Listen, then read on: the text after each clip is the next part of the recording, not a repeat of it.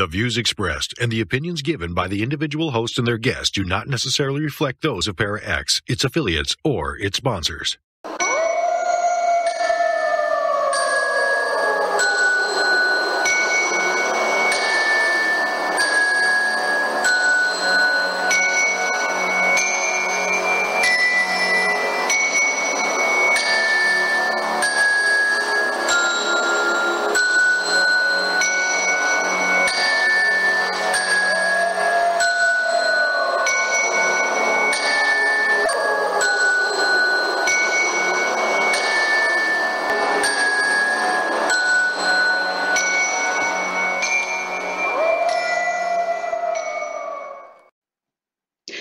Good evening, everyone, and welcome to Illuminating the Paranormal, opening your mind to the possibility.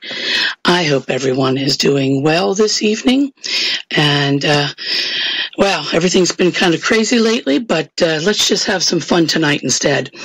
Well, I wanted to let everybody know that our weather up here in the Midwest has finally, it's warm, but we got the occasional cool day, but we're hitting our 70s, 80s, and 90s. Like today was 93, so nice and extra warm out there. So everything's starting to pop for my plants to go back into the garden.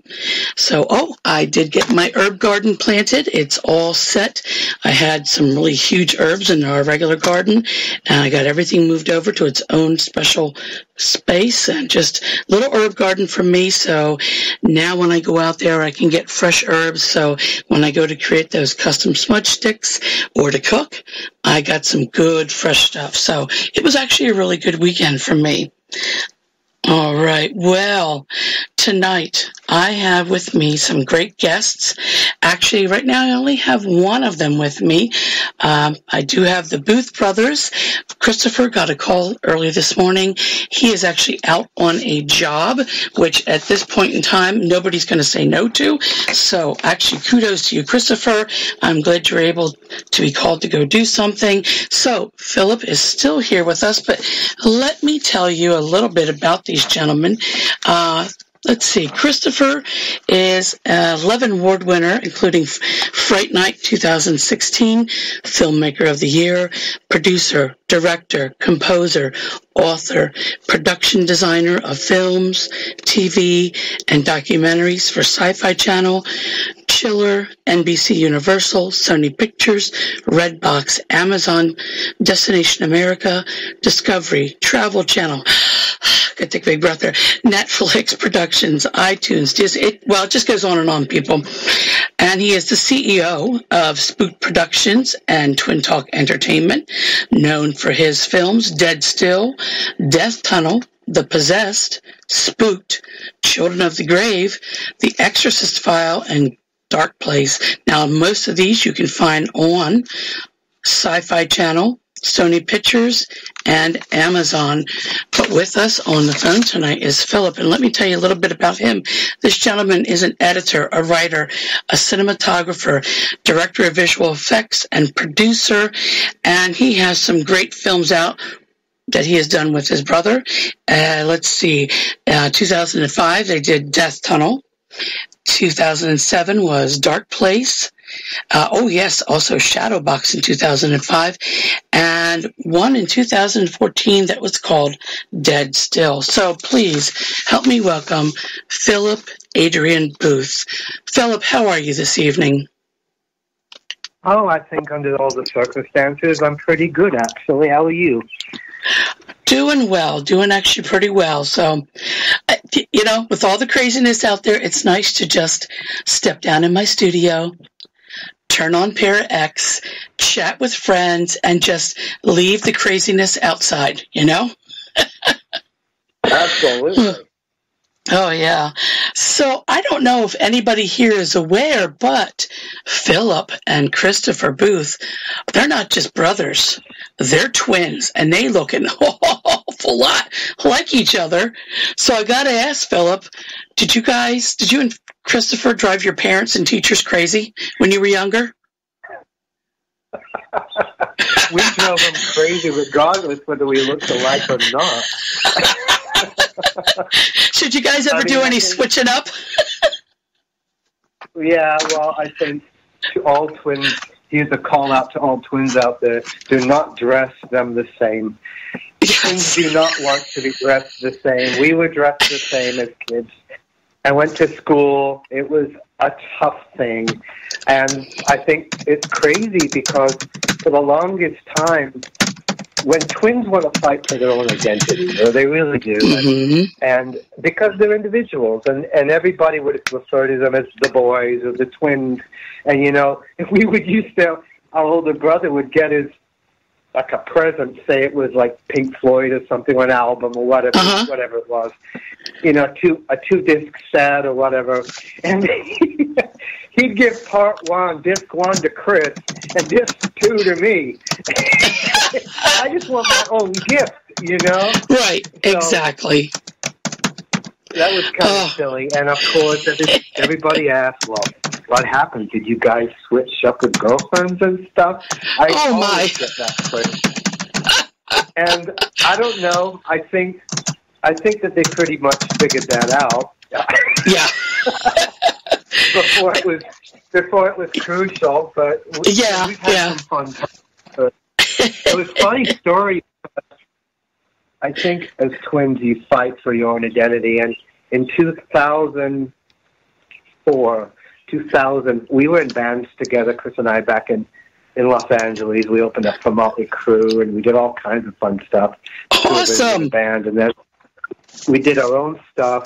And then when we did Death Tunnel, which led to Spooked, the documentary version of Waverly Hills Sanatorium, Ray Canella at Sci-Fi Channel said, hey, you know, this is amazing. I want to do a show about filmmakers that go in and have the real horror that happens to them, you know, while they're filming a horror movie.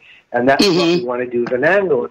If you can do that, if you can create an 88-minute show, we'll give you a show on Sci-Fi. So that's what we did. But the reason why I brought that up is he goes, I want to push the Booth Brothers. We were not the Booth Brothers really till that point. I don't think a lot of people know that. Okay. We're not the gospel band, by the way. There's a gospel band, a very famous gospel band called the Booth Brothers. But yeah, definitely not. We were not known as the Booth Brothers until we did Spooked. And that's when we first started. Nice. Now, Death Tunnel, that's the one about Waverly, correct? Oh, yeah. That is an amazing place, and everybody knows that's has been there. That Waverly Hills is probably would be one of the most haunted places we've ever been to. I think for myself, I never really had a true paranormal experience until I shot at Waverly Hills. And really? I was only shooting a horror film, and not a paranormal film. It was based on. I mean, do you understand? We put the actors that played the people that died in the sanatorium, such as the famous 502 nurse, or the doctor that did all the horrific experiments, or the person that was electrocuted, or the person that was found frozen on the porch. We recreated all those characters in the exact places where those deaths happened. And then we created the ghost stuff for the film, the fictitious film based on true events. We actually shot the ghosts where they were supposed to have really appeared. So the goal was to put in that framework into the show, that you actually would be putting the real vibes, the real energy into the show. That's exactly what happened. Through Death Tunnel, there were numerous amounts of real EVPs. They're not manufactured horror sounds you would do in post-production. They're actually real EVPs, and there's actual real frames of ghosts in that movie. And we can come back to this, but jumping to our premise, that's kind of what we have done with our new project, The Attached, is we decided to go into, we can talk more about that in a bit, but just because it connects. Yes, please. We had such success with Death Tunnel It's in 60 countries. It's still on the air, and it's like 14 years old and still playing. And it became such a cult classic, we decided when we did our new project, which is called The Attached, that we would actually go into asylums and we would take really interesting cases or interesting stuff that was really potent, and we would try to communicate with the spirits. And through communicating with the spirits, we would want to find out if they could use us as vessels, our medium of filmmaking, to tell their stories themselves. So their evidence became their scripts. So it was kind of became the show that the spirits wrote. So based on the evidence we got and what they told us, we would write that for their characters. So they would actually have a voice through our film. So we would give them a voice through our medium. So that kind of started in Death Tunnel, and we're kind of returning back to that. Because, the documentaries were the documentaries, but when we went to do films, we wanted to tell real stories. And we said, well, why don't we let the spirits tell it? Yeah. Why don't we let them write their script? Instead of me making a fictitious story up, why don't we let the spirits, through our evidence, what we're able to capture, what we're able to find out. Like, he's a really spooky story that will get the listeners all goosebumps. Yeah. In the movie Death Tunnel, the nurse that jumps off the roof because she has a baby that could potentially have tuberculosis. Plus, back then, when you were unwed, it was very shameful. If anybody knows the story of the things that happened at Waverly Hills, they knew that somebody hung themselves and somebody jumped off the roof. Well, we took the actress up to the same spot where they said she had jumped. She was in her 30s, 40s nurse outfit, and we put her right on that roof, 5 stories up on Waverly Hills. We took a 45-foot scissor lift up to the side of that building. She would actually jump off the roof onto the scissor lift so it would look real. Yeah. Well, we shot it. She was crying, and she jumped off the room trying to, talk about whether she should do suicide. She can't go on. And she jumped off the roof and landed on the scissor lift. And I looked up to her. I said, cut. I looked up to her. I said, that was fantastic, Tori. That's her real name, Tori. Actually, Tori's her character name. Annie Bergstein's the actress. I said, Annie, that's amazing. Phenomenal. And she goes, yeah, but you don't understand. I said, well, you're crying. And somebody goes, well, I'm not crying because of the part. I'm upset because I didn't jump. I was pushed. Oh, good God. And I said to myself, now I do have goosebumps. I said, could we, by shooting in these exact spots where these deaths happened and shooting the ghost parts, recreating the ghosts of the film in the places where they went, could we be picking up the real vibes? And could we be now, like supernatural detectives, finding out potentially now, hey, maybe that nurse did not jump from the roof on Waverly Hills. Maybe she was pushed. So that's what I love about doing these films, because the way we go about it, we allow the spirits through the evidence and through the case files of many investigators, not just one or two, but many of them, to build their story, and hopefully we can bring some new light to the subject. Yes. I like that. I like that premise. That's awesome that you guys came up with that. Oh, man. Well, it's actually kind of used a little bit in the Winchester house, because it's known as the house that the spirits built, or the house that the ghosts built. And she built 100 plus rooms for the victims of the Winchester rifle.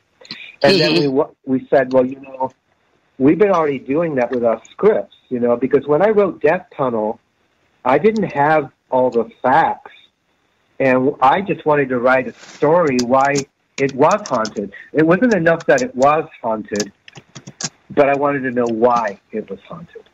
So I thought maybe the reason why they're haunting the place, why you have apparitions there, is because there was no cure for tuberculosis back then, yet they kept those hospitals open. I couldn't find any dirt on Waverly Hills at all, which is kind of crazy because there's always some negative stuff. Something, yeah. When it became Woodhaven Psychiatric Center, but when it was Waverly Hills. So I said, what happens if they were telling the patients when they woke up in the morning, they would take the patients that died through the death tunnel so they wouldn't see the hearses pull up out front and cause morale to be low and that people were dying and lose the funding for the hospital. So what happens when they woke up and said, hey, where's Ted or where's Bill or where's Nancy? And they go, oh, well, she got out. She got all better. And then they would sneak the body out of the death tunnel. So in the movie Death Tunnel, that's the story. And when we did that and the freezing on the balconies and all the other stuff, we started getting letters from the grandkids of the patients of Waverly Hills that were still alive in their 90s. And they said, well, we wanted to let you know that our grandparents saw the film with us, and they said, what you're doing there is real. What you're doing is what really happened. So now, how is that to tell the message? I mean, if you want to help a spirit cross over this unfinished business, incomplete while they're stuck, right? So I feel that through our shows, what makes our shows different is that we do that. You're giving them a voice. Yes, through our media. Through our media, there's a way to do it. And it's not about going in a building and says, oh, my God, it's cold in here, and demon, demon, demon, and everybody runs out and scared. But why are you here? What do you need to tell us that we can help you find peace? And sometimes that's a scary thing because in The Attached, which we're working now in post-production on, through the evidence, these stories that we have are based on some of the most biggest cases ever out there. One of them involves the exorcism box that was used in the real Annalise McKell exorcism, which became the movie The Exorcism of Emily Rose. Right. And to actually have that actual box that was used in that exorcism on that set, when you're recreating it, you can't help whether you're stirring up this energy and are you imprinting it in your film, in your media, and are you able to tell untold stuff with these attached items. So it's quite a unique concept compared to just, these shows on TV that they just go investigate they try to find out hauntings. It's got much deeper rooted stuff involved in it, and it's very emotional. I have to tell you, 2 of the cases in this new show that we're working on have to be the scariest stuff. And some of the saddest stuff, because I find it sad, too, that's ever happened to us in our history. We've been doing this for probably, 16 years now? Yeah, 16 years we've been doing this. So people can get very excited about The Attached because it's got some stuff and some evidence that is going to blow the lid off of what other people have got out there right now. Well, you're blowing my mind right now. I just that whole premise is just I don't have the words, but that's really awesome. It's fantastic. You're giving them a voice. You're coming at it at a way other people have not come at paranormal stuff before. Thank you. It's a breath of fresh air. Truthfully, we need to. Yeah, thank you, and we need to thank the spirits because the spirits are the real stars in our shows. It's not anything else. It's unfortunately, their tragic story. I think it's very fascinating. The science. I mean, let's just talk paranormal because the show's about paranormal. Just a bit here. There hasn't been a lot of much growth in the paranormal industry for quite some time. There hasn't been a lot of groundbreaking evidence. There hasn't been a lot of groundbreaking breakthroughs and contacting the other side. And I would have to say, in our show, that's coming out the attached, and it should be. We're working on it now, and we're trying to get a late summer release. But I'm really looking more like, I think, realistically for fall. But the evidence in this, and boy, do we do debunking, and I don't like that word, but we have to really know that what we're putting out there, I don't want to tell somebody it's haunted or not haunted. I'd rather present the evidence and allow them to choose for themselves. Smart. But there is stuff here that is undisputably, undeniably debunkable. You cannot debunk it.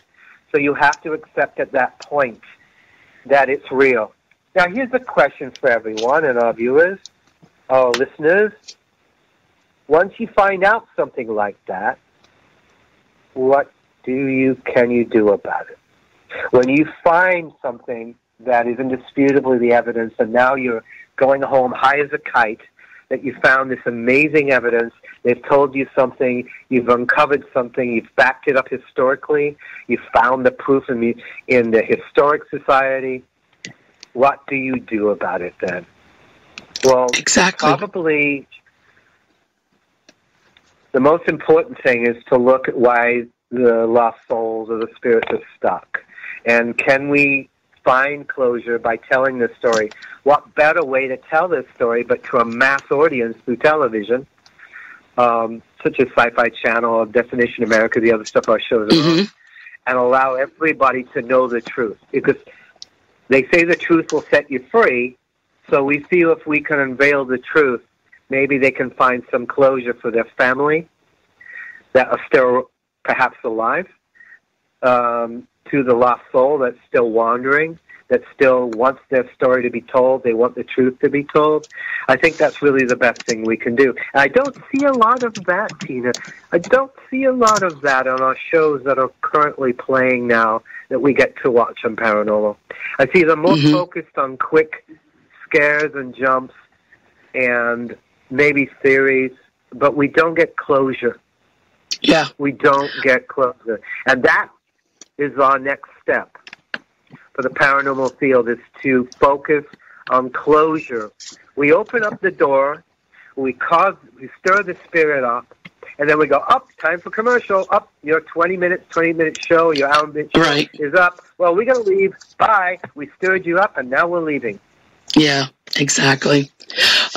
Phillip, I want to really quick interrupt you here. A friend that we both know is in the chat room. Therese Bradley is in the chat room, and she says hello. Oh, hi, sweetheart. How are you, honey? I hope we'll be seeing you soon in September. We have an event. We're hoping that the COVID stuff will be finally all done, and we all can hug each other again. Yes. I'm a hugger. So, Therese, you're the first person I'm hugging in September, September 12th, Ashmore Estates, for my shameless plug there. But hi, Therese. Oh, wonderful. Now, tell me exactly how many films do you guys have out there right now? I've read some of them off, but I think there were a whole lot more that I missed. It's close to a dozen. It's close to about a dozen. And then I think the attached will make lucky 13. But like I talked, the thing about it is, what's wonderful about this is our fans and friends and people that support us are very much part of this. And a lot of them have been through this journey of making the attached. So far, the attached is taking 2 years to make. But that is nothing unusual for us because, to be honest with you, one of our fave docs, which is Spooked, and the other one is Children of the Grave, the first one, the Children of the Grave 2, which is wonderful. Oh, yeah. But my personal favorite, Children of the Grave, the first one, took 2.5 years to make. And why do they take so long? First of all, we fund them ourselves, so the network doesn't get control on editing it and making it sensationalized and false. Also, we need a lot of confirmation. We've been back to some of these asylums we found these lost souls at 2 or 3 separate times, and also contacted 6 or 7 different paranormal groups and investigators to have collaborating stories. So we're not just saying Right. this is an urban myth, an urban legend. But this is actually documented, that this is actually something that we feel very strongly that will help the spirit cross over. So we want to tell this story emotionally. We want to tell it authentically. Yeah, we may have some very filmic, very cinematic parts to add a movie vibe to it. But the story is based on the true story, the true things that happen. I mean, a lot of people don't understand in the Annalise Michel story just how horrific that exorcism. People don't know. She had 67 exorcisms, Tina. 67. And you hear people that don't even live through the first one, Yeah, 67 of them. And people don't, and I don't want to give away the show, but I'll give you a little teaser. People don't know that she channeled multiple demons. They think an exorcism was one voice, but the truth of the story is she channeled several different demons. And are you ready for this to be really creeped out? One of them was Hitler. Oh! Was Hitler. And that was very fascinating to me, because she was German, just about the evil and how evil would connect. So it's going to be a hell of a scary and a very emotional ride be attached. Get your Kleenex out to wipe your tears and to wipe the pee when you're scared to death. Oh, you crack me up. Now, I have a question for you. Now, one of the films that is out there, you both worked on, it's called Dead Still, and it was done in 2014, correct? Yes. Okay. That's all right. Mm-hmm. All right. What is the premise of that show?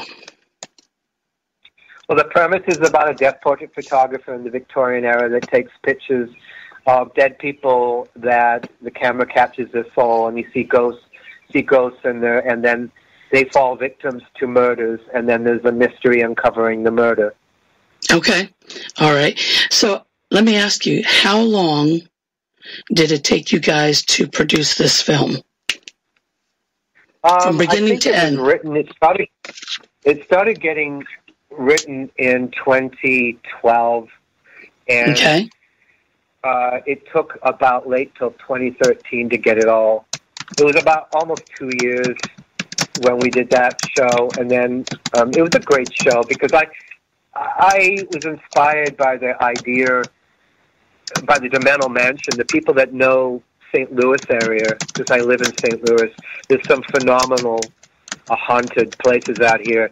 We all know the Lamp Mansion, of course, but DeMantel Mansion, not many people know about DeMantel Mansion, and they were having a wake there, and I don't mean a wake like a typical Irish wake. They actually were doing a death portrait photography thing. Oh. When I went there to it, they had all the statues with faces covered. They had all their mirrors covered, and they had pictures with eyes covered.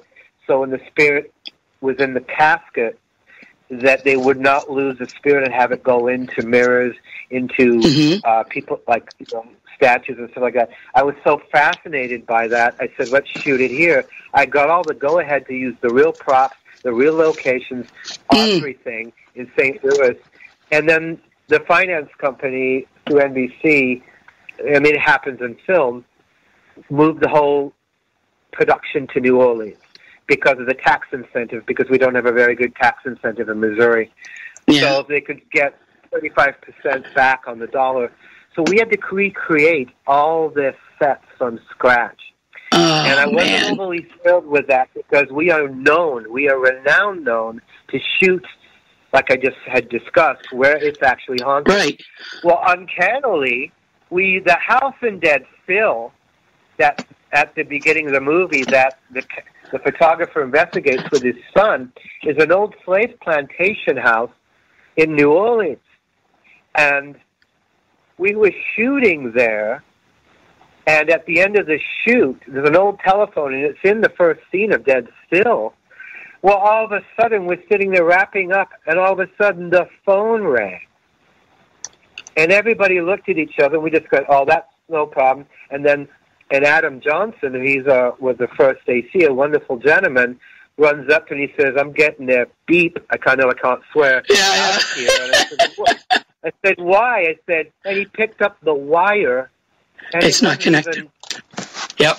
It was an old phone that was a prop phone. Yeah. And so it seemed like we attracted spirits also in that production. It seems like they seem to want to follow us. And then while we're talking about Dead Still, and I don't want to give this much energy because I don't want to focus on negative stuff. We have a negative world right now. It's a horrific world. And now, after the coronavirus, now in the riots, it's enough. And that kind of took a back seat. Both Chris and I chose to put a back seat on some of the issues we're having with Dead Still right now because it's not the time. People need to heal. But at the same time, it's important to hear what happened. Right, and you know what? I'm gonna have you hold on to that. So we got a little mini cliffhanger here, guys. You guys get to hear about what's going on with Dead Still right after we come back from a commercial. So you are listening to Illuminating the Paranormal on ParaX with my guest Philip Adrian Booth, and we will be. This is Lee. And this is Michelle. And this is Dustin from the Dead Zone. Your source for everything paranormal. Para-X.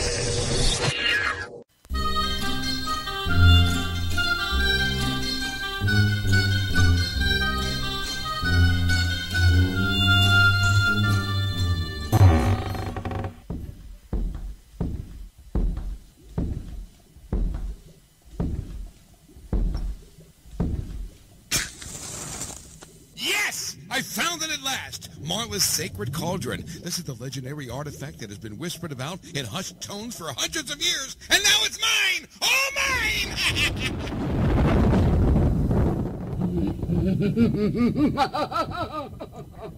Who dares defile the sanctity of my castle walls? Step away from the cauldron, you impertinent, muddy-metaled maltworm. Never! I've spent half my lifetime trying to discover your age-old secret of stirring the cauldron. Oh, for Merlin's sake, that's no deep, dark secret. Just tune into the Para-X Radio Network Thursday nights at 9 o'clock Eastern for more cauldron stirring than you can shake a wand at.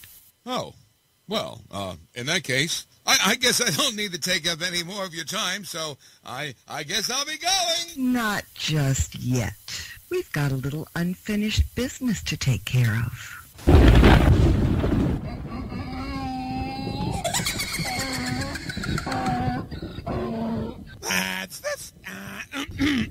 That's Stirring the Cauldron with Marla Brooks every Thursday night at 9 p.m. Eastern on the Para-X Radio Network.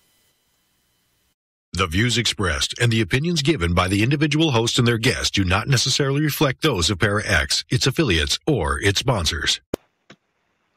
Welcome back, everyone, to Illuminating the Paranormal. My name is Tina Marie, and my guest tonight is Philip Adrian Booth. Philip, right before we went to commercial, I did interrupt you and have you stop talking.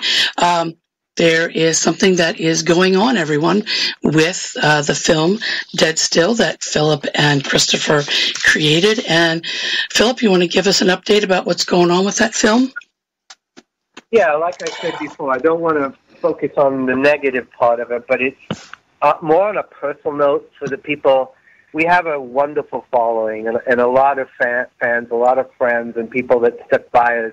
And it's only right that, and I watched them go to bat for us recently on the internet when a certain company came out with Dead Still. And I think that they deserve to kind of know a little bit about the story and where we're at with that. First of all, Chris and I both want to thank, everybody in the film wants to thank everybody who believes in Dead Still. And it's hard for us indie companies because we put more than just it's not more than just a job. It takes a lot of hours to make a film, and it feels like a baby when you deliver it and you hold on to it. And it was very hurtful to find a company calling the show dead still.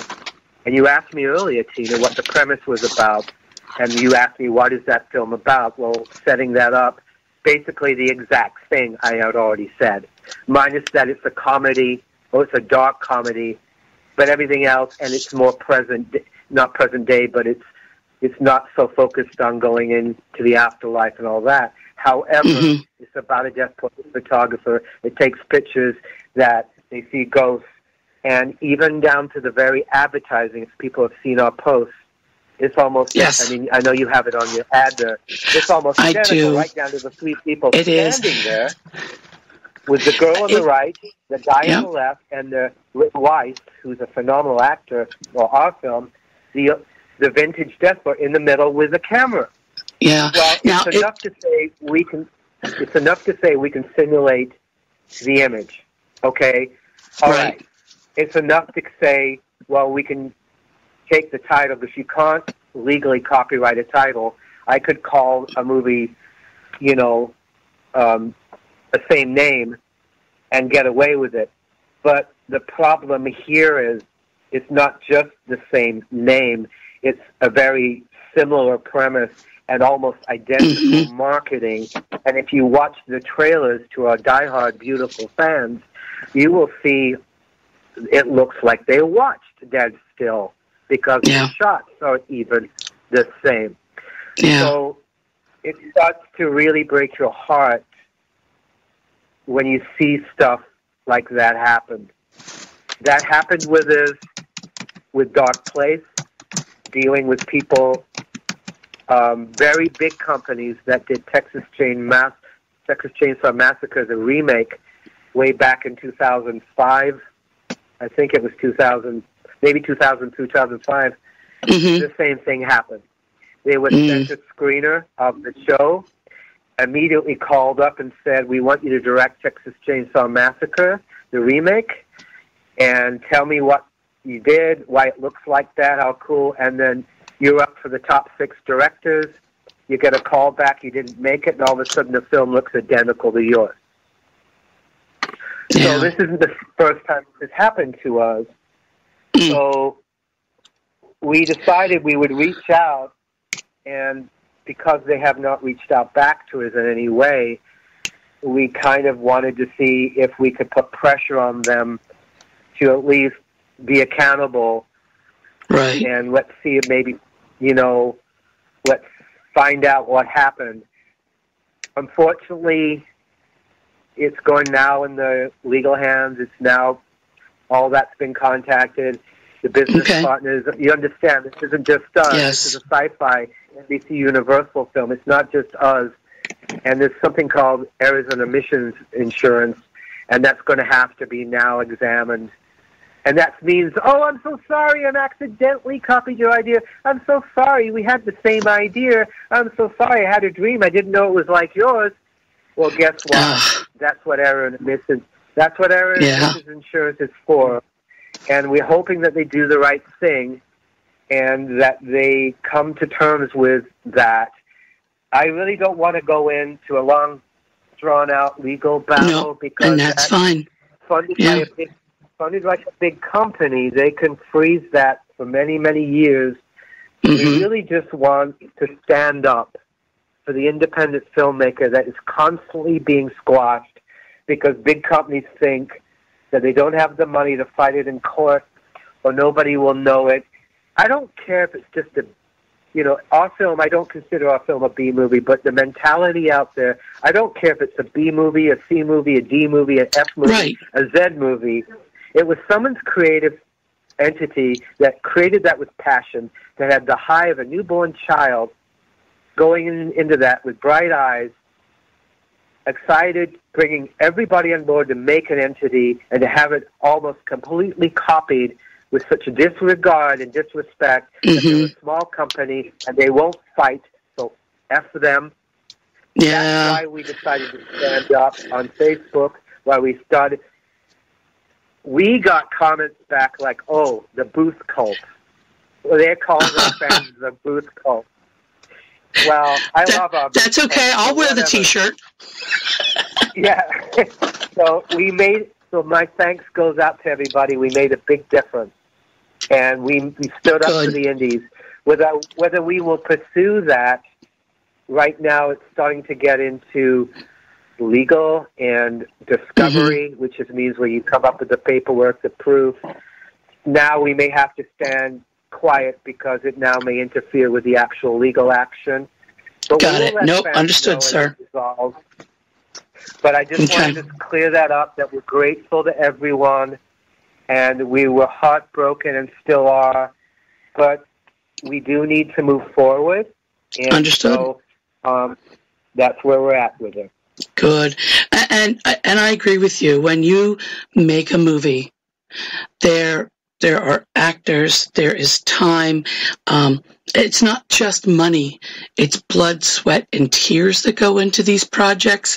And then they get produced. They're out there for people. And even after you're done and it's available for people to see on Sci-Fi, Destination America, wherever, you're still kind of watching over it. Like you said, now it's a child. You're watching it grow. You're watching the audience grow. So it had to be disheartening. This is the problem. But, sweetheart, this is the problem. It's still on Sci-Fi. Yeah. That's the problem. You see, we're very proud. An independent movie, usually the shelf life of an independent movie is usually no longer than a year, maybe 2 years max for their license. It's still playing on Sci-Fi, and it was released in 2014. Yeah. That's 6 years later. It had such a wonderful reception and such a cult following. So that's kind of the problem here. It's not like it went away and disappeared. It's still on the air playing. Yes. So when you go to advertise it, now the other company's advertising it, and now they don't know who they're watching. And that's, exactly. And now it becomes confusion. Yes. And if they watch that and they don't like it, then they don't watch our film, and see that where it becomes a problem. Mm-hmm. Yes. For everyone who is listening, or if you're in chat, just to let you know that the picture that Phillip was talking about, that was kind of recreated by this other show, is on Illuminating the Paranormal's page on Facebook. So if you hop over there and go to Illuminating the Paranormal, it's right at the top of the page. Take a look, make up your own mind, let me know. Let me know what you think about that. So it's just it blew me away. You're not going to hear from me that I'm not going to say, hey, if you feel like writing something illuminating to them and going onto the website, please by all means do so. But at this point in time, because we're in the actual discovery stage of it, we're not allowed to do that anymore. Nope, understood. But our fans are welcome to do it, and we love you for doing it. But like I said, it's not about spreading negativity. It's about spreading the heartbreak of what it's like to have something taken from you and being squashed because someone has more money than you do. And that's not right. No, I totally agree. And yes, I was kind of more or less incensed when I saw it, and I just could not believe it. But I will have to say that over the past couple days, with a lot of people making comments on the other station's show page, anything that was on Facebook that had been popping up, like in the feed, that I don't see it anymore. I don't see that other show popping up in the feed any longer. Have you noticed the other show's gone now for the advertising? Yeah. You're absolutely right. Yes, it is. It's not popping up anymore. So maybe they're seeing, the light. Maybe they are. We can only hope, because I think what was done was probably innocent, but it was wrong in the end. So, but hey, I am part of the fan club. Like I said, I'll wear the T-shirt proudly of the booth cult. Thank you. You guys are awesome. You have always been so sweet and so nice. And I don't know about you guys, but I love listening to either one of the Booth brothers speak because they just have that magic voice that makes you want to listen to every word coming out of their mouths. I love you guys. I'm going to hug you. I'm going to hug you. Well, I'll see you at SoCon. That would be, yeah, that's right. That's right. Yeah. That's wonderful. Yeah, because I know you'll be at Ashmore, but will you also be at SoCon in September with Chris? I will be out there. I will be at Ashmore to do the event, and Okay. I'm sure I'll go to SoCon because I'll be there. I love interacting with people, and I love meeting the people who help us, the supporters. I love talking to people, and that's part of the whole thing. And so I'm looking really forward to that. I know that our Ashmore gig is, I don't have it in front of me, but I believe it's September 12th. And it is. I don't have the time. You can find it on any one of our Facebook pages or on Ashmore State's website. It will be September, and it will be really cool because we also have some new devices, some new ways of investigating we're doing there to change things up a bit. Great. We're also going to be, be probably at that thing. Probably I'm hoping we'll have the attached. We should be ready for people to get and to look at and watch. We'll have a huge screener there of it, or maybe even a screening. So that'll be really good. And going with the attached, I gave up this 4 years. I don't know how much time we have got left on the show, but I wanted to say I gave up. Go. You're good. Go. Investigating for 4 years. I'm sorry? Go ahead. You got some time. Go ahead. Oh, all I was just saying is I gave up investigating for 4 years, and I got fed up of the industry being all the same. It just was getting all night vision and all demonic and all, the same staged silliness, and it just felt like it was a commodity more than the excitement of really proving the afterlife exists. Yeah. And the high to me always was, if we could prove undoubtedly that the afterlife, something exists bigger than all of us, it gives us faith that there's something beyond death as human beings. And that makes our existence more meaningful, that this isn't just all there is, that there's something bigger after that. And I think that's the big point of that. And some of the stuff we were able to put in the attached and the evidence and the stories, never mind the stories, are mind-blowing. People have already seen some of the screeners, they've already seen some of this, they've seen the teasers throughout the events and stuff. There wasn't a dry face in the house, there wasn't a dry eye in the house. There wasn't on some of the other stuff. They were looking over their shoulder when they laughed. And a horror movie, as a filmmaker, is hard to scare people because everything has been done, and then in other movies it's hard to make people cry because almost everything's been done. And I think it's quite an achievement if you can create emotional responses, because I believe you communicate with the afterlife with emotional responses. I don't believe necessarily you're going to put a K2 or EMF meter, or SLS, whatever you're using, a periscope, whatever cool device you got, you're going to get interaction with spirits. I really believe, just like the old belief that God is inside you, you don't need a temple, you don't need a church to go find God. I don't really think you necessarily need a paranormal device to communicate with a spirit. You certainly need one to prove its existence, technically. Right. But you don't need it to have that experience.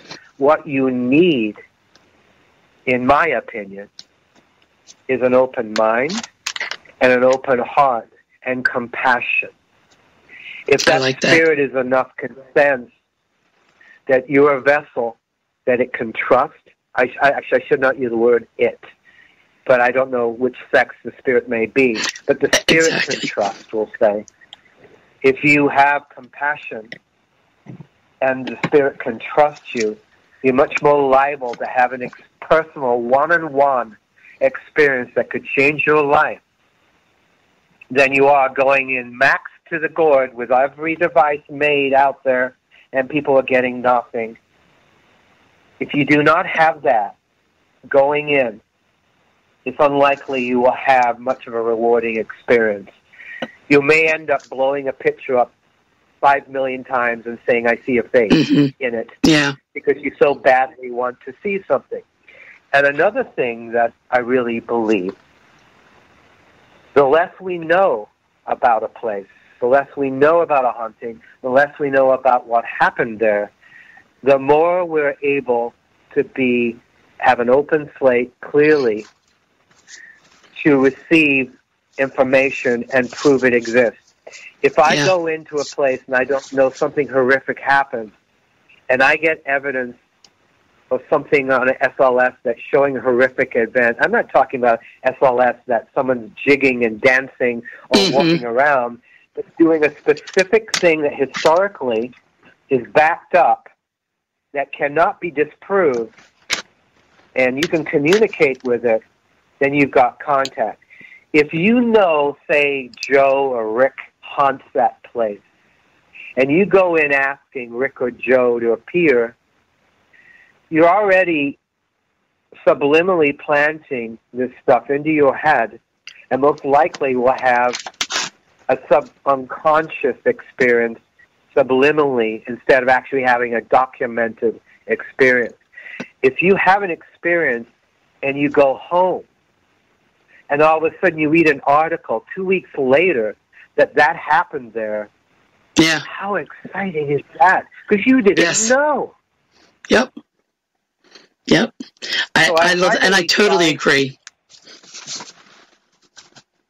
Yes, I agree. I really think that's somewhat where we're failing with this, because there is an experiment called the Phillip experiment, ironically, and it was done in 1974, I think. I could be wrong. I have to do my research better. It was a long time, 74, 78, so don't quote me on that. But what it was is they took 6 people into a house. Now, a movie was made on this. Highly recommend the movie. It's called The Quiet Ones, with Jared Harris, Richard Harris' son, and Olivia Cook, who's from Bates Motel. And it's based on that experiment. And they took 6 people into a house and told them it was haunted by the ghost of Phillip. And they would see the table rise, and they would smell Phillip's cologne or the flowers he used to give, and they would hear him sing and all this stuff. And after that whole experiment, they took the evidence, and all the people had that experience.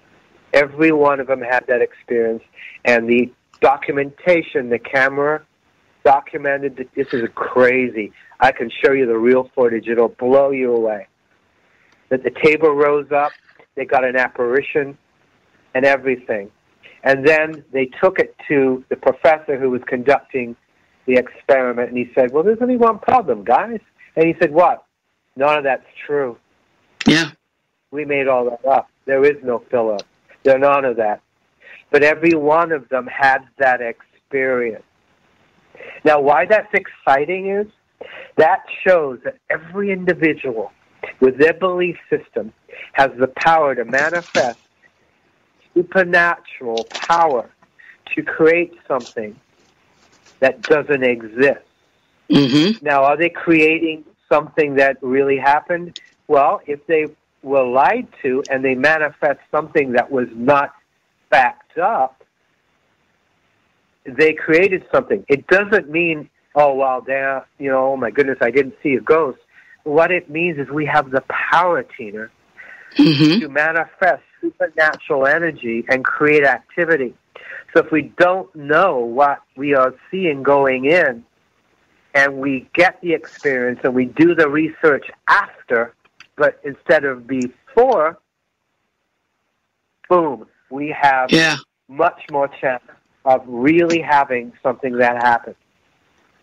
Now, I find that theory amazing. And I can't believe in the paranormal industry, with so many shows and so many gadgets and so many people, I think there's close to 20,000 paranormal teams in the United States of America. And all of them are still operating on the research, which I am a big sucker doing historic research before I tell a story about Waverly or St. Albans Asylum. I love St. Albans. Or Randolph Asylum is another wonderful asylum. I get that. But if I really want to find supernatural power, I really need to start not knowing much about the place.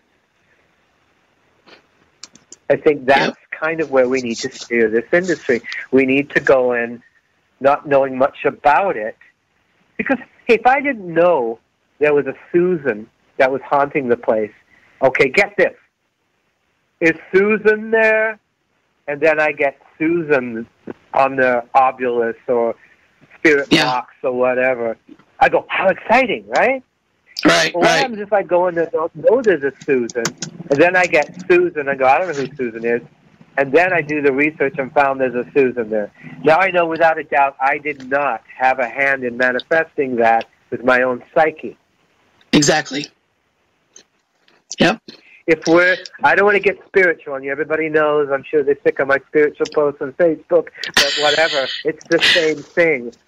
You're a magnet. You attract what you focus on. So Agreed. You're going to mirror what you get. Mm-hmm. Yes. So that's something I think is really important. I like that. Now, we are just down to just a couple minutes, so remind everybody again that it's going to be, let's see, September 12th, I believe. Is that when you're going to be at Ashmore Estates, correct? That's Saturday, September 12th. We're going to be there, we're going to be there September 12th. I don't know the time, but I'm sure it's on Ashmore Estates Facebook page, and of course Chris and my Facebook page, and it will be the, I think, Eventbrite. It'll be there. We're going to try some different things to try to get different things that happen there, different answers, different approaches this time. We're not going there just to do the same old thing. We're done there, been that. We're not doing that. And then on the other thing, I'm working hard on the attached and post-production. You know how we are perfectionists. It's going to blow people away. It's going to be available in fall. With a bit of luck, it will be available at Ashmore. Certainly Scarefest, which is the following... I think Scarefest moved it to October. Did they move it? Dates in front of me, but Scarefest is in October. Yes, Scarefest is October 23rd and 24th. Thank you, Tina. But anyway, we will definitely have it available for fall, so that's another thing, to be actually seeing the very first screening of The Attached, being able to get your autograph copies, being able to really talk about what happened. We bring some evidence in that's never been seen before, and unlike anything on any other show ever done before. And we really are looking forward to sharing it with everybody and hoping it opens up some new techniques of investigating, some new ways of inspiring the spirits to appear, instead of just sitting in a room for 8 hours and hope that you get, oh, it's cold in here. Yeah, exactly. Phillip, we are down to like 30 seconds. So, sir, thank you so much for being on the show. I have learned a lot, and I am so excited for September now. I get to see you guys again, get to give everybody a hug, because I've missed everybody so much. And will you come back again on my show? I have a ton of questions left. I'd be glad to. I look forward to seeing everybody in September. And yes, let's get let's stay safe and healthy. Let's get better. Let's get back to exploring and proving the existence of the afterlife, and let's help them cross over. Yes. All right, guys. If you want to get a hold of me or want to see that picture about Dead Still, it is on Illuminating the Paranormal's page on Facebook. Thursday night, I will actually be at a Hope and Healing event online. You can find that. It is literally called Hope and Healing online event, and that'll be that evening, so go check that out. Guys, thank you so much. I had a great time. Phillip, we'll see you again, and you guys have a great night. Bye, everyone. Bye, thank you.